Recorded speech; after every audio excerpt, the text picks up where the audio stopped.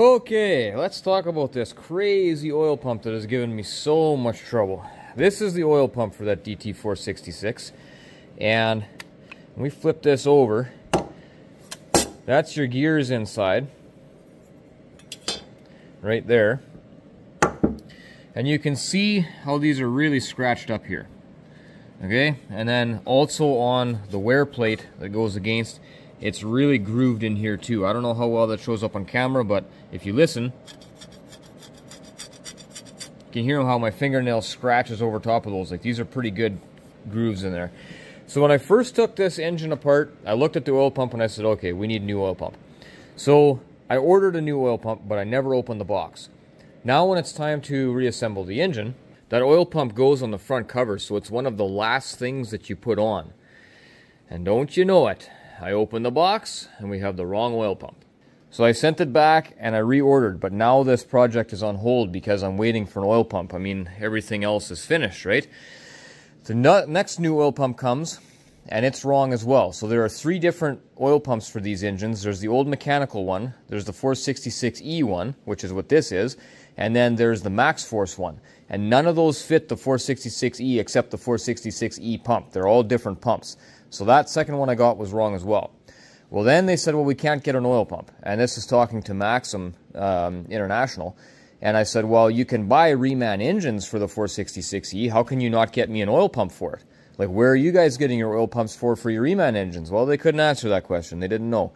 Maybe they don't come with an oil pump even anymore. I don't know. But according to International, you cannot buy that pump. There are aftermarket companies that make them, but we can't find any stock on them either. So I'm just totally stuck. You go find yourself a used oil pump somewhere and it's probably going to look just like that. And plus, on an expensive brand new engine rebuild, you don't want to put a used oil pump on anyway. So I ordered an oil pump rebuild kit for it, and according to International, I got the last one in North America. I don't understand how an engine that's only 20 years old, you can't buy parts like oil pumps anymore, but anyway.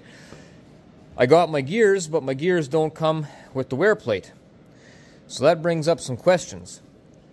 I can put those new gears in there, and that'll get rid of the scoring here. But why is that such a big deal anyway? Well, when this thing pumps oil, that oil gets pulled in on one side of the G-rotor, and as that thing spins around, it squashes it out the other side. And the only seal between the top side of the gear and the bottom side of the gear is this wear plate sitting on top like that, and the actual oil pump housing. So if you have these grooves like this, what winds up happening is you're bypassing oil. Like, let's say you're pulling oil in this port, that's the seal between the low pressure and the high pressure. And so as it's pumping through, you wind up losing a lot of oil pressure through these grooves right back to return. So if I put this thing together just exactly the way it is, will it work? Yes, it will work, and it will probably work fine. But again, I gotta say, when you're spending thousands and thousands and thousands of dollars rebuilding these engines, do you want to put a junk oil pump back in it that just works? Well, I don't do things that way. So anyway, this wear plate, I cannot buy that wear plate. There is a part number from International for it, but there's no stock. There is a PAI number for it, but PAI has no stock. Like, I can't find this plate anywhere. I've searched high and low. I've checked probably 20 different places. Certain places online say that they have it, but they don't actually have stock when you phone to order it. Anyway, another question, why is this grooved out like that? Well, because if you look at this housing, actually, let me get these gears out of here. This housing is like perfect. There's no grooves in it. Little tiny bit of wear, but basically no grooves. We got one tiny little line here that you can barely feel with your fingernail. Other than that, it's perfect. So why did this side wear so much? Well, I have a theory about that. I don't know if I have any pictures of this oil pump when I was taking it apart, but this thing was completely siliconed in place. And what happened was a lot of that silicone around the outside seals got to the inside, and that hole right there was plugged with silicone. And I believe that is exactly the lube hole that lubes this part of the pump. And I think that's why it ate this out here. I think it wasn't getting lubed because that was silicone. brings me to the next question. Why was that silicone? Well, it was silicone because that oil pump was leaking profusely, and it didn't matter what they did, new seals, everything, whatever, it always was leaking, and that was one of the things that they wanted fixed. Well, pay attention. If we flip that plate over, right here is where it seals against the cover, against the front cover. Okay, so back here there's a seal, a rubber seal that goes in here. So one side of that seal seals into that groove, and the other side of that seal seals against this side of the plate here. Now, if we go back to this side, we talked about putting this on, because I can't buy this plate and I can't get an oil pump. We talked about putting this on a belt sander and smoothing it out to at least take the high spots off of here and make it as good as we could. Now, it would thin the plate out a little bit, but at least we'd have something that worked. Well, here's the problem with that. If we look back at this side again, right there is where that seal rides. And again, I don't know how well that turns up on camera, but this is a super deep groove wore into here. With the caliper, it measures 16 thousandths of an inch in the deepest spot. That's why this wouldn't seal. This oil pump would not seal because this plate is just completely wore out where the seal sits here. I don't know if these bolts were loose and allowed it to move and that's why it wore or what, but it's from here to here. This section here is all wore out. That seal wore really far in there, so this plate is just junk. That's all there is to it. By the time we smooth out this side enough to get that out of there, and smooth out this side enough to get that out of there, we're going to have a piece of paper. So that's just not going to work. Alright, so what we wound up doing was we took it into the metal machine shop, and where's our mark here? Somewhere. Just a minute, I'll find it. Yeah, right there. Right there, there's a tiny little divot, and that is from the hardness machine. They checked the hardness of this plate. And as much as you would think that this would be stainless steel or some kind of tempered hardened steel of some sort, it's not. It's soft like butter, they said. Just mild steel. So we had them draft up a new plate and laser it out, and so now we have a brand new plate complete with the oil lube hole and all that stuff. I don't know what this costed. The customer took care of this, and well, I sent it in and got him to make it up, but the customer picked it up and paid for it and all that, so I don't know what it costed to get this done. But at least now we have a brand new plate that's the right thickness, and we can put this new oil pump back together with new gears and have a proper oil pump on this machine. But this whole process, working through all of this, delayed that motor almost a month. Just finding parts and waiting for them to come in and they're wrong and sending them back and get another one, wait a while, that one's wrong, send it back, get a rebuild kit, it doesn't come with the plate, fooling around with getting this all made, trying to find plates somewhere. Like almost 4 weeks this put me behind. My customer is not pleased, but he's been good to work with, but it's just, and I get it from his end too, like it does not take this long to rebuild an engine. But when you have those kind of troubles, that's what happens. It just drags on and on and on. And I've been finding ever since the great Chinese sneeze came through, it's just like this over and over and over. I got another one on this one that's going to be coming up. The number 2 liner in this one. I won't even get into it right now, but this is another whole fiasco on this 855 engine for that Steiger. And you want to talk about delays. That Steiger was in the shop before that engine came out, like a month before this one showed up. But because I was waiting on stuff for this one, I had to get started on this one, and then this one gets delayed, and these guys are renting a truck while I'm trying to get this engine ready. It's just they don't make it easy for us anymore, guys. It's just getting harder and harder and harder. I have never had so much trouble on engine rebuilds as what this thing has been. I've had issues here and there, but not like this. Anyway, I'm really pressed for time, so I'm probably not going to do too much videoing here, but it's just, I'm going to assemble the oil pump and bolt it on the engine. And then I got a couple of hoses to put back on there. I got a power steering hose that goes here that I got a new one for them. And a couple other things, this one here and stuff like that, that have to get bolted on. But I mean, other than that, this engine is complete.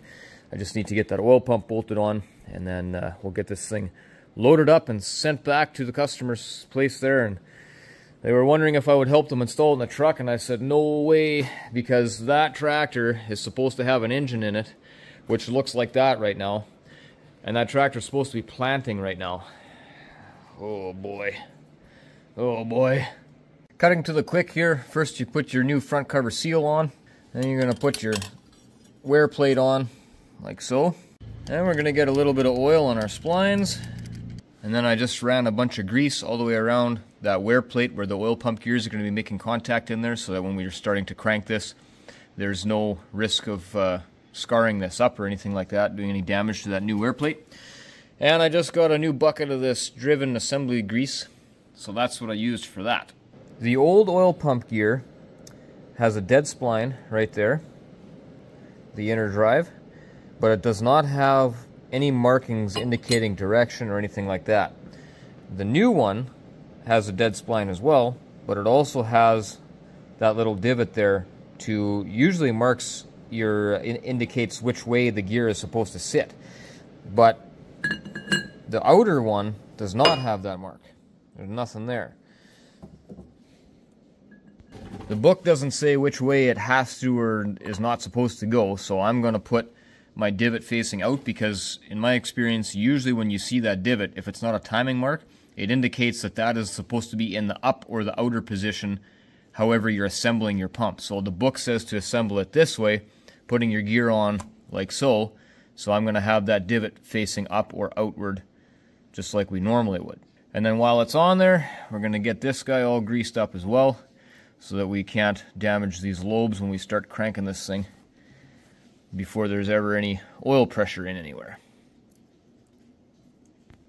Another reason why I like to use grease on the oil pump is because the grease is very thick and it helps seal it up on all of the sealing surfaces everywhere, and it really sucks the oil up quick if you can draw a super hard, good vacuum. And grease just really seals it and helps that happen, so that's why I like to use grease for that. And we'll drop our drive key into place here for the dampener. And of course we have to press our new seal into the housing. It's got Loctite on the outside, this one, so don't have to use any retainer, just press it in there. Lube up the inside with some grease. And we can take our new drive gear and drop him in. Not drive gear. The inside is the drive. And we'll give some grease in between all these lobes too. And a little smear on top. This top side is going to go against the wear plate that we already greased, but we'll add a little more anyway. Of course, we'll pop our new seal in there, and now we're ready to install the oil pump housing. I just thought of something that I probably should mention, because some people look these videos up for how-tos and to know how to orient certain pieces and stuff like that. So there's actually a spring washer that goes in there. It looks like this, and you can see that it's beveled. So the way they want that is, you can see how the inside is sort of beveled in and the outside is beveled out. They want the outer bevel facing out. So that means that inside, I don't know how to say this, the inside bevel goes that way, so that the outside part of it sticks out more this way. Hope that makes sense. Alright, got the oil pump torqued up, 18 foot-pounds, got the new seal in there. I got my new sleeve on this hub for the front, and a little bit of oil on there. So now I can press that thing back into place. Okay, we got that hub pressed back on there with the new seal and everything. New retainer, new, what's that thing called? Wear sleeve, new wear sleeve on it. And these guys torqued. Now I gotta put that dampener pulley back on. There it is, 40 foot-pounds on these guys. This dampener is actually keyed to that hub with that pin right there. So it only fits one way, and that's what times it to the crank. So 40 foot-pounds on there, used a little Loctite. It's keyed, that's very simple, or pinned, whatever you want to say, timed. So that's done. This oil pump fiasco is finally finished. Now I'm sure you saw that little piece of pipe that was laying on the floor on top of this guy. Yeah, that's what I think about that. Anyway, that pipe was this right here. And that is for an exhaust back pressure sensor. So I made sure that was all nice and cleaned out. I actually ran it through the ultrasonic cleaner to get all the soot out of there, so we don't have to deal with any of that stuff. And make sure that sensor is going to work when this thing actually gets run. So got that on there. I had to change this fitting, which is why the line wasn't on. I had to get a new fitting, and that fitting was in. And that's just a JIC 2 pipe thread, but anyway, it was all messed up. The threads were wrecked, so that's done. And now I was just working on getting it finished the rest of the way, getting the braking oil in there. I use the 1030 John Deere braking oil quite a bit. I'm not a big fan of John Deere oil in general, but I do like their braking oil. It's not like stupid expensive. It's readily available, and it does work good. So I use that in pretty much every engine I rebuild. I use their braking oil. So it's working on overfilling it at this point, because once you get to cranking and get all those oil galleries all full of oil, and you get the oil rail up top, remember that big rail up here? Once that thing gets all full of oil and all the pump and the tubes and everything, we're going to drop the oil level quite a bit. So I always overfill them a fair bit, because by the time you're done cranking, a lot of that oil just disappears into all the oil galleries and everywhere. So that's where that's at. Well, there we go. This one is finally complete. Got all the little things done. Hoses tied up. I made new hoses for the top because the old ones had all kinds of nicks and rubs in them, and the ends had been cut off and it looked like they'd been stretched, like they were too short now and stuff. So I just made new hoses. This new air or coolant line here also for the air compressor, and new power steering hose, because even with the clamp on here, it was still all loose on that fitting, so we don't want to be sucking a bunch of air into the power steering pump. The reservoir would go right there. Anyway, got all these little things done, and now this thing is ready to load back up and go home. I don't have an oil filter yet. They were supposed to bring me one, but they never did, so I don't have that on there.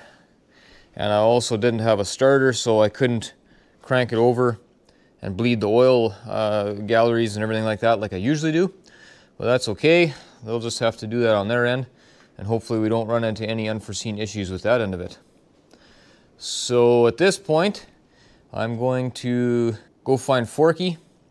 I got to move this guy out of the way so I have access to that one, and then I'll get that one loaded in the truck and get it home.